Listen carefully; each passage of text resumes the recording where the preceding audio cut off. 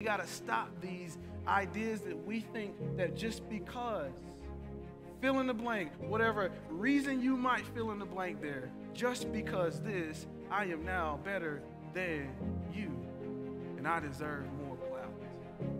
We got to stop that. That's not the example that Paul is setting for the church in Corinth. You can see how verse 5 through 8, how he addresses those people who were trying to put him and Apollos on different pedestals. I follow Paul. I follow Apollos. Paul's like, what then is Apollos? What then is Paul? Who am I? What do you mean? You know?